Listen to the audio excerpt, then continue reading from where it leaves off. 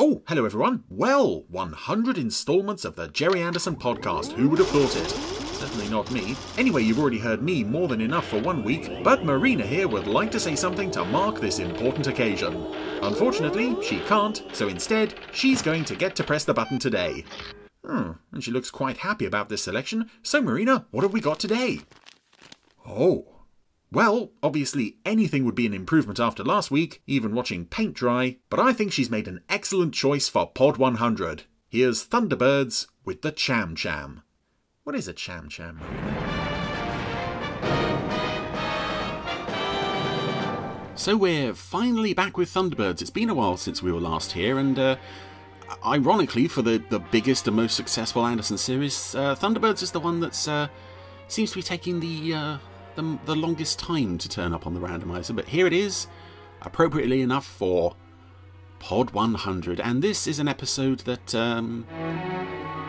I really like, and I've always really liked this one, and I think this is a favourite of a lot of people. It's not like the absolute greatest, but it is something really different, and unlike certain other times Thunderbirds did something really different, this actually works pretty well, because it's a nice blending of the sort of military stuff. As you can tell by the music, we are at an Air Force base right now, with the sort of spy stuff. It's not so heavily spy skewed as the show often was around near the end of season 1. Anyway, lovely model of this Air Force plane rolling out. All security systems are operational, sir. Shouldn't be a thing to worry about. Yeah, that's what we thought last time. We were wrong. It's probably not a good omen that the equally ill-fated Red Arrow from Edge of Impact was parked at the edge of the runway there. But I do love this Air Force bomber, fighter, cargo plane, whatever it is, model, which I think was repurposed into the bomber that Blue and Oki use in Flight to Atlantica. I could be wrong. Hitchens, have the crew been given their sealed orders yet? Yes, sir. They should be opening them about now. And of course, the officers in this control tower, they're on the same control tower interior set as we know where we got to deliver the goods to. London Airport, which was always another sort of recurring thing in Thunderbirds, and then also throughout Scarlet Joe and Secret Service. If you have a scene in a control tower, it is always the same control tower. The only danger in this operation could arise if an enemy were to find out where your aircraft is at any given time. I love that line. The only way things could go wrong is if things somehow went wrong. Is that clear? Perfectly, sir. Break silence. We'll be dead in 5 minutes anyway, so you'll probably get your wish. I'll sure be glad when we've delivered this little cargo. Yay! Unidentified rockets, missiles. Poseidon missile. Oh. Radio Maxwell is proud to bring back to the microphone here at Paradise Peaks the Cass Carnaby 5 with their great hit number currently topping the international chart, The Dangerous Game.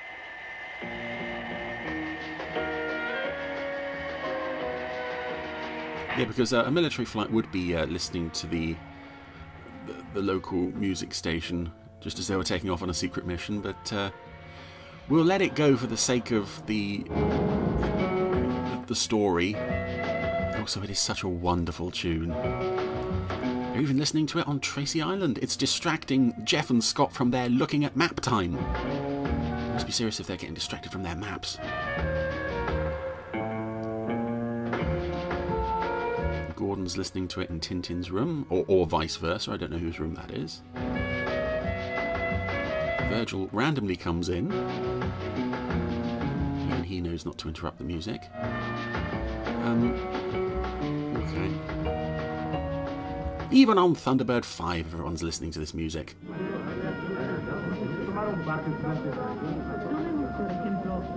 Although it must get distracting trying to listen to music with all the chatter of the other radio signals the station's picking up.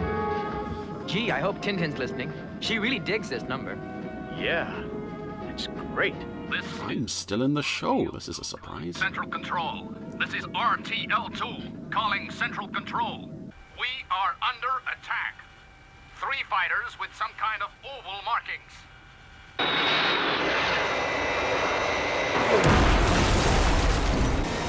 And it's lovely. This model is lovely So much more of this punishment. on its own, but seeing it get blasted and exploded and going down in flames, oh, it looks so pretty. Hitches, you got a fix? Yes, sir. The relief aircraft are on their way. That is stock footage of air-sea rescue are on their way, sir. It's the 3rd time this has happened, Shiloh. The 3rd time. How many times has that happened, sir? Oh, the whole tail section is on fire. That is gorgeous. And presumably that's it for those poor pilots. I wonder if it was a coincidence. What are you talking about, Alan? It's that tune, Dangerous Game. Just before the transporter crashed, they were playing it on Radio Maxwell. Well, so what? What's unusual about that? You saying it's not a good tune, huh? You're a commie spy, huh? I'll break your face if you say that's not a good tune. I love Scott Sutton's sort of defensiveness about this song. What are you getting at, Alan? Well, Dad, it's simply that each time these transporter planes have been attacked, the Cass Carnaby 5 have been giving a live performance of their number. Live? That was pretty observant of you. But surely the Cascani... Oh, Alan's got a little watch hanging from his belt. I've never noticed that before. Could be a connection, you know. Where are they now? Right now they're doing a season at Paradise Peaks. Brains is reading a science magazine just named Science. What do you think, Brains? It's certainly an interesting observation that Alan has made. I'll get John in the satellite to radio us a recording of that Cass Carnaby broadcast and see what I make of it. Who? Oh, John, the other one. Yeah, okay. And I know just who to send there. So it's over to Creighton Ward Manor, and I may have mentioned before, I'm not a huge Lady Penelope fan, but I love the way she's used in this. And I love this establishing shot of her in the garden on the gazebo with puppet butterflies flapping around the place. That is such a simple idea, but it does so much to bring the garden to life. I was just wondering, in fact, if I might have the rest of the afternoon off. I thought I might take Cook out for a punt. Why, certainly, Parker. You deserve a break. Thank you, milady. I'll just go and change into something more suitable. So Parker's going to put the moves on Lil. Presumably it's the same Cook we saw in Vault of Death. Hello, Penny. Jeff here. Why, He's a Jeff, smoothie. what a pleasant surprise. Penny? I'm organizing an investigation into the crashing of these rocket transporters, and I require your assistance. I see. This is one of those times where it's I want you to go to Switzerland, to the Paradise... International Rescue get involved on a sort of very vague basis. I get that someone needs to investigate, but it's kind of not really in keeping with International Rescue's line of work. And very often Jeff would say, no, we can't get involved unless someone's in danger. Da da da dee da da. Oh, Parker. Oh yes. When Cook sees me in this gear, she'll be like putty in me hands. Oh, is this a long-term plan, Parker? You've had to get with Lil. You can do better, mate. I think you can really do better. Very good, milady. What sort of business will it be this time? Show business, Parker. I believe you have connections in the theatre world. Oh, yes, milady. Excellent connections. Wanda Lamour. Well, who the heck's Wanda Lamour, anyway? She's by way of being a very provocative talk singer. Look, Nosy, I'd really love to do you a favor, just for old time's sake, but I run a big agency here. I can't. So this talent agent, Maxie, has got... Hello? Now that... He's clearly an old associate of Parker's. Because I was in the States last week, and I was only saying to Punchy Patterson... Huh? But on the wall he has got... I thought he was inside. Photos of lots of recurring Thunderbirds guest puppets. There's the Duchess of Royston, there's the director guy from Martian Invasion, there's a puppet who's already appeared in this episode. He was one of the Control Tower staff. I think he went on to be Hooper in Atlantic Inferno. So I would imagine that a lot of these are the photos that the AP Films team were using to pick out guest puppets to appear in episodes, as hopefully Mr. Anderson mentioned earlier in this very fine instalment of the Jerry Anderson podcast. And you keep your mouth shut. Okay, then. What's this Wanda Lamour like? Is she blonde or brunette? Oh, So considering it's a rush job, Penelope has apparently had time to commission a painting of herself as a singer. Good. I think that ought to do the trick. Meanwhile, Parker... Oh, beg pardon, miss. But I was looking for her ladyship. ...has learned how to humour people. So you didn't recognize me? Well, it You looks... thought a random young lady had wandered into the mansion unnoticed. Well, they say that if you go down well at Paradise Peaks, you'll go down well anywhere. Well, I We need just... to cut to a shot of Kenneth Williams or Charles Hawtrey or someone from the Carry-Ons going, "Ooh," at that. Unfortunately, I can't do it on audio because it's a very visual image. So Tintin's off on an adventure as well. Tintin, you're clear to go. In her Ladybird jet, which only appeared, I think, a couple of times. You live on Tracy Island, get your own personal jet.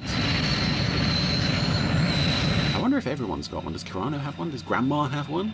You see, Alan, repeated melodic patterns from the Cass Carnaby group could be used to impede the efficiency of the aircraft. But Brains, the transporters each time reported they were under attack. It was the fighters that shot them down. True, but perhaps the music was affecting their ability to retaliate.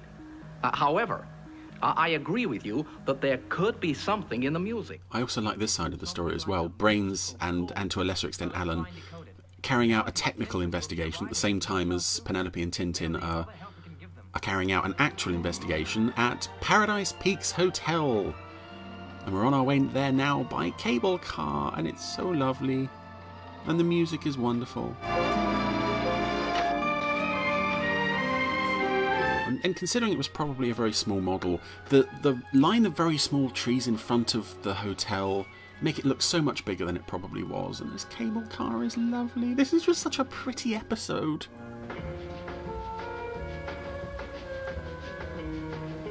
Now that receptionist at Paradise Peaks, he looks like the Maxi puppet who we just saw a little while ago. I'm sure it's not, but it looks very similar. Anyway, we're in the lounge at Paradise Peaks. And who else is here? Well, a lot of people are here, a lot of familiar faces, but Cass Carnaby 5, there they are. Oh, there's Cass himself, very smooth on the piano. And the rest of the band. I just can't believe they've got anything to do with the sabotage business. I can't. No, because they're pretty. The drummer! Oh, I love the drummer. He's got a bit of the Stu Dapples look about him, and you know, the movements of these puppets playing the instruments aren't 100% convincing. I mean, the bass doesn't seem to have any strings. At least, I'm watching this in standard definition. Maybe it does, and the picture quality is just too bad. But if it does have strings, the puppet certainly isn't working them. But somehow it doesn't matter because the puppets are so caricatured that the movements don't have to match precisely what the instruments are doing. And I really like the look of all the puppets in the band, and I don't remember too many of them reappearing again after this. Isn't he gorgeous? Careful, Tintin, careful. Keep it together, girl.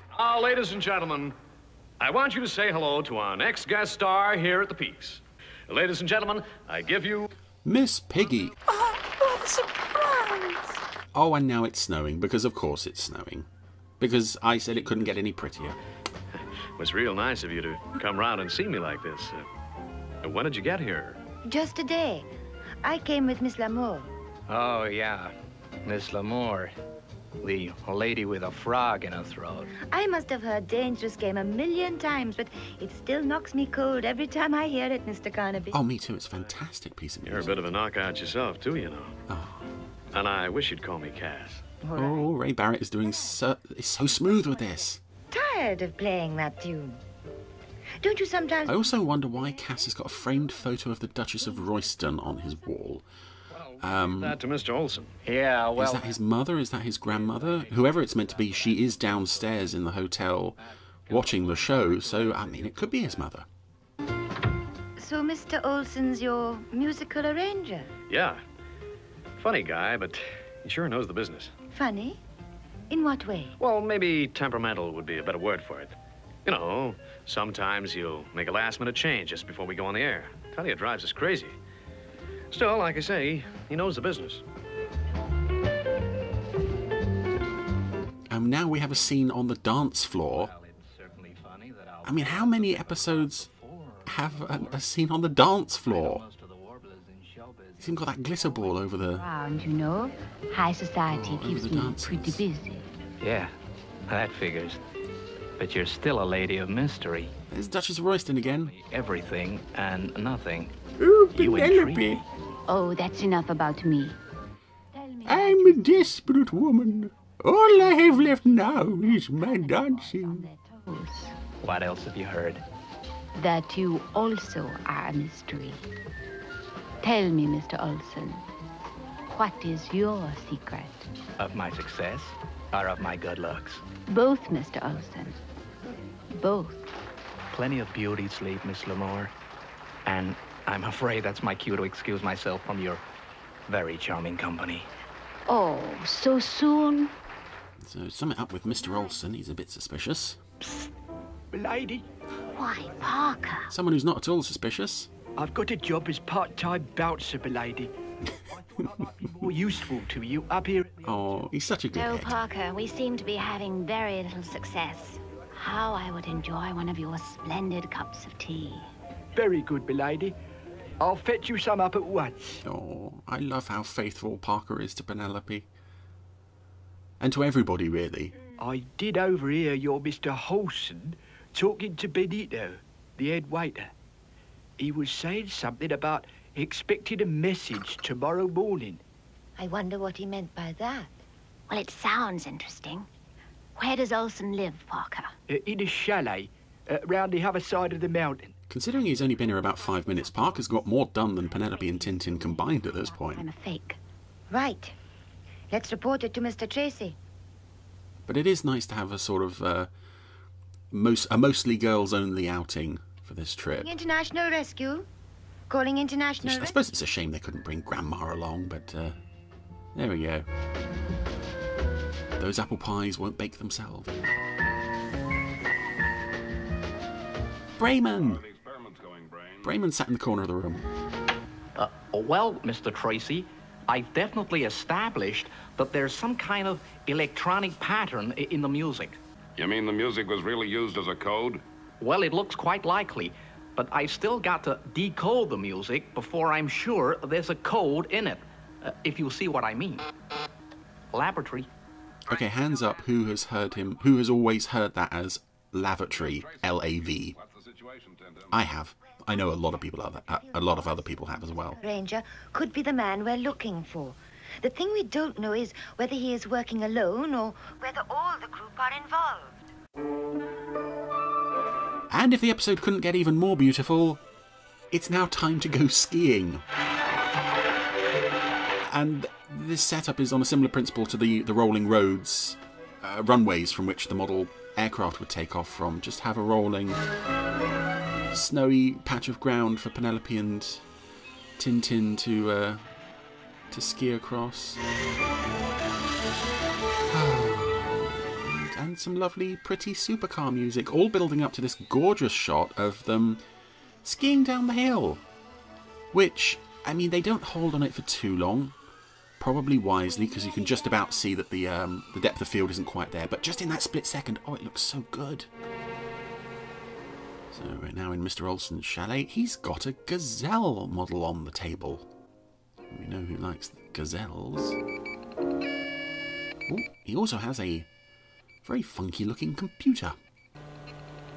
So Penelope and Tintin have arrived just in time to see him sit down at the... What's that machine he's working at? I don't know. Some kind of electronic computer. Oh, thanks, Tintin. That narrows it down. Yeah, it's 3 screens, lots of flashing lights, and coloured keys that he's bashing. Tintin's going to take some pictures of this. So as Olsen plays his tune, the hieroglyphy type characters on the screen have been replaced with a secret message telling him to blow up another rocket transporter at 2 o'clock. Come on. We've got to warn Jeff. And there are publicity photos taken of Tintin and Penelope inside the chalet, which I would have to presume are not a deleted scene. They just thought it looked good. Anyway, the girls are skiing away. Give me Benito, quickly. Oui, monsieur. Hello? I see. I see. Oh, I know. Well, Parker's overheard that little bit of sinisterness.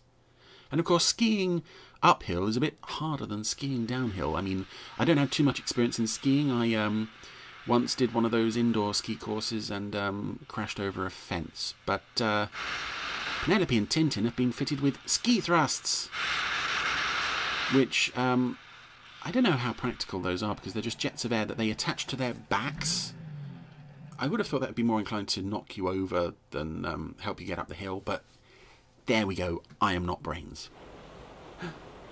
So Benito, head waiter, is here to snipe at the girls, but luckily, good old Parker hid in the back of his car, which is an impressive feat considering there's no... What is going on up there? There's no roof on the car. That's Parker. Oh, my goodness. And even though I'm not a fan of this kind of physical comedy in the Super Mario Nation shows, I mean, They appear to be heading this. This image of Parker and Benito falling down a hill and turning into a snowball, it's very sort of Fireball XL5-y, especially with the wah wah wah music. Something about that kind of stuff in this episode just works. Oh, I must apologise for the... Because it is so... entrance, milady. Atypical. To apprehend him somehow. And this, I think the setting, the mountain resort setting, lends it a sort of... I'm afraid the masquerade is over. An air of whimsy that somehow makes stuff like this work. Dispose of you and Miss Tintin. Of course, we get a better example of that later in the episode. They know we're on to their little game. We must get back to the hotel and contact Jeff Tracy. And we'll have to hide him away somewhere. Yes, I think the broom cupboard's the best place for him, miss. Out of sight, out of mind, as the saying goes. He can host CBBC, milady. We'll be a long way from here. Of course, we'll have to give him a puppet. Jeff, urgent news. We've traced the men who've been sabotaging the transporter planes. Good work, Penny. Brains, are you there? I want you up here right away. I'm on my way. Oh, of course. Why didn't I think of it before? It's a Cham-Cham. A Cham-Cham? What's a Cham-Cham, Brains?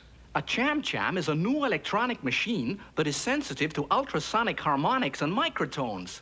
Oh, of course. For the longest time as a kid, I thought a Cham-Cham was actually a real thing. And I get that it is just basically another name for a computer that decodes things. But also, I remember this scene was actually the first clip I ever saw of this episode, because I think... Yes, sir. When the BBC... Got to save that next transporter aircraft. ...repeated the series, or for the first time the BBC showed the series in 91 into 92, I think that clip of It's a Cham-Cham turned up on one of the Saturday morning kids TV shows. I want to say something like Going Live or Live and Kicking. You know that international... Before the episode itself had actually been shown on BBC Two. We paid attention to every nut who telephoned in to say he was international rescue. We'd never get any work done. So that's interesting. Washington seems to think they were the real thing. If you redefine the definition of the word interesting to mean something else. Stock of the U.S. Air Force, just because some kook wants to play musical chairs. Is that clear? Yes, sir. No musical chairs today, sir. Oh, he looks so sad. Well, from here on in, it's up to Penelope and Tintin. Only they can save that aircraft from destruction. Oh, I was expecting him to say, well, from now on it's all up to Penelope. It's nice they remember Tintin for a change. Considering that this is probably the last time Tintin gets to play any sort of major role in the series. Until Thunderbirds 6, really. Let's try the tune this way tonight. There's just a few minor modifications. But, Mr. Olson, I don't see what the point is. Look, Cass, never mind the objections. Now, you'd better let the other fellas know. You're on in 5 minutes. Thanks, Mr. Olson. Oh, but who was hiding behind the dresser? Who was listening in?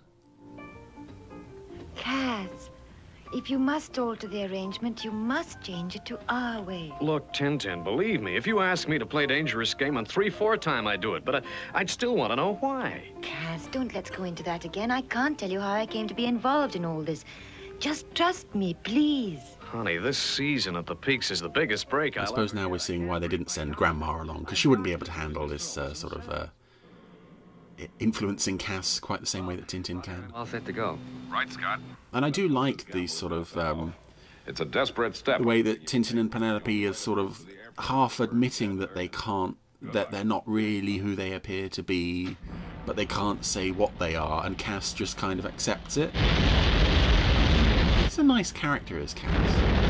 Anyway, Scott's off to Matthews Field to have a word with the naughty base commander who wouldn't listen. And now, ladies and gentlemen, I am happy to present the Cass Carnaby 5. Oh, dear. Only Penelope can save us now. Oh, there's that line. Mr. Olsen has got to. So, it's the same crowd of people at in the Paradise Peaks Lounge tonight. Yeah, Blanche Carter from City of Fire, Duchess of Royston again. One of the officers from the Ocean Pioneer, who appropriately enough looks dead.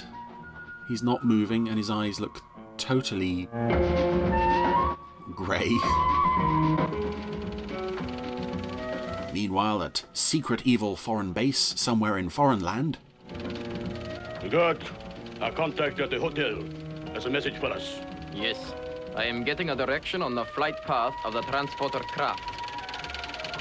Oh, and there's that countdown thingy that's probably most famous for later appearing in Crater 101.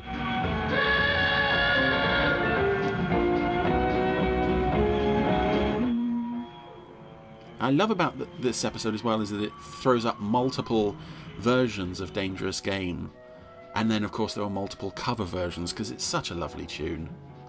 It really is. And all the Barry Gray sort of jazzy lounge music tracks were lovely, but this is probably got to be the best of the bunch. When you play that dangerous game, you must learn. The message is changing. Learn to watch every glance. She's done it. She's changing the key and the code. This is such a clever way to incorporate the Penelope Spy stuff, and as I've said, I was never a huge fan of the the James Bond influence that crept in with her, especially towards the end of the series. Episodes like Man from MI5 do very little for me. I repeat. Because it's not quite in keeping with the ethos of a rescue organisation, and I get, I get and kind of enjoy the, we've got to maintain security at all costs thing. But I just think seeing Penelope blowing people away left and right, it just doesn't sit right with the show. If she was a separate show, I'd probably have no problem with it. So it's nice that here we have an episode that's, it's using the Penelope Spy stuff, but she's not murdering anybody. For a change.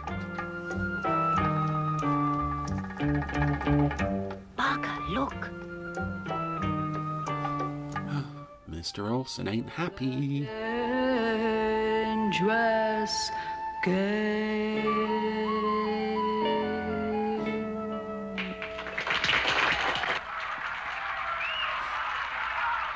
Right, Virgil. You better get out there to Paradise Peaks. Penelope and Tintin could be in great danger. Yes, sir. I probably should have told you to do that earlier, but still, never mind. This is International Rescue calling Matthews Field Control. A short time ago, We tried to tell you that your transporter craft was about to be destroyed by enemy fighters, but you would not listen.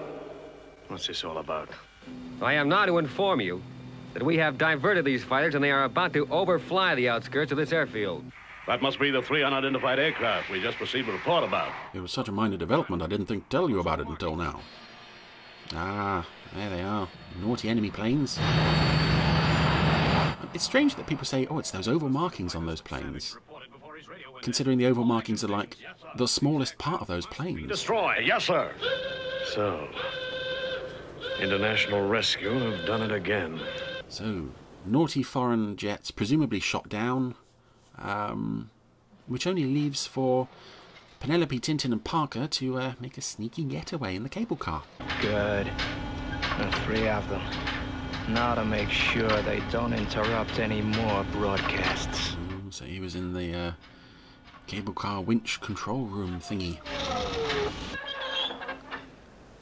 That's strange. We've stopped. I can't understand it. Parker, press the alarm bell. Yes, m'lady. That sounded like the cable car alarm. I almost didn't hear it over the sound of my own smoothness. I don't know why Cass is the only one who hears the cable car alarm, but luckily he does. Okay, Father, I get it. We should be sighting the hotel any moment now. The girls and Parker are trapped in the cable car. It seems like Olsen is cutting the cable. With the world's smallest flame cutter thingy. Cut that out! Aw. I love Cass and Olsen struggling with each other on the top of the winch thingy. It's... You crazy fool, the cables are free! That car will never stop! What's that? It's Thunderbird 2! Hey, just look at that! He's cut the cable! And now we get one of the most iconic, I think, rescue sequences in the entire series of the show. This runaway cable car. Only slightly spoilt by the fact that the length of cable seems to run like 3 times around the world and then back again because it's just so long. It's no use. The grabs just won't hold. Look, Penelope, you're gonna have to give us a hand with this. Let me talk to Parker. And I love all Gee, this. I hope Parker's got a good head for heights. I do like it when sort of international rescue's equipment isn't quite up to the task and someone has to be brave. And of course it's always Parker because he's such a good egg.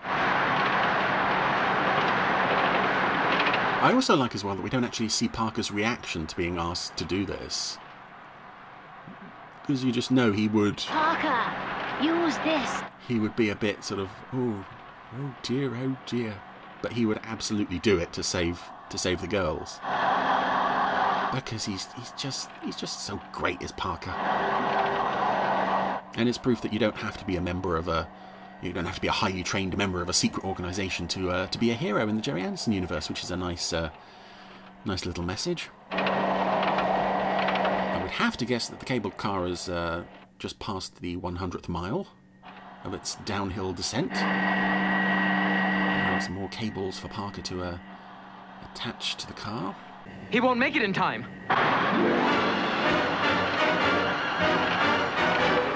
Oh, come on, Parker. Hurry, Parker. Hurry. Right, Helen. Well, that's it. It's caught the last cable. All attached. No! I also love close-up shots of Thunderbird 2 because it looks so big, especially when compared to the little cable car in this. Slowing the car down now, but Parker's still sat on the roof. And there's this little thing called inertia, and another little thing called gravity, and Parker's just had an encounter with them both. Fallen off the front of the cable car. What could have happened to him? Look, there he is.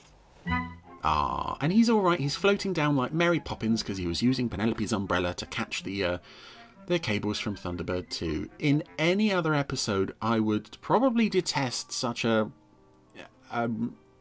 probably the biggest slap in the face to the laws of physics since the final episode of Fireball XL5 probably. But here, it's just so perfect. It just fits so well. And we're back at Paradise Peaks Hotel. Cass is playing the piano. No one else is around, except for Penelope and Virgil. Oh, even the lights are being turned out now. Where has Tintin got to? I haven't seen her since the last dance. Alan and she went out for a breath of air, I think. And tomorrow she's off home again. Oh, well, that's show business. I mean, if I were Penelope and Tintin. I wouldn't want to go back to the All cut up about going back to the base tomorrow. the hotel after Cass and the fellas. only having just escaped from the cable car, but... Hello, goodbye all the time. And you know, it's always nice to get home again. That line, I don't know why. It may be the slow pan away with the happy music and the beautiful shot of the moon over the mountains, but that is one of my favourite moments in all of Thunderbirds. And that is one of my favourite episodes in all of Thunderbirds, to be honest. I am so glad I got to see the Cham-Cham again, especially after last week's little disaster. What can I say about that? It's just so nice. I really like that for once the Penelope spy stuff is integrated with international rescue investigations. I mean, maybe you could make the case that, you know, there isn't much Thunderbirds-y type action in this, but really it's bringing us one of the show's greatest strengths, which is a greater focus on the characters. And of course that that tune, Dangerous Game, is as wonderful as all the characters were making it out to be at the beginning.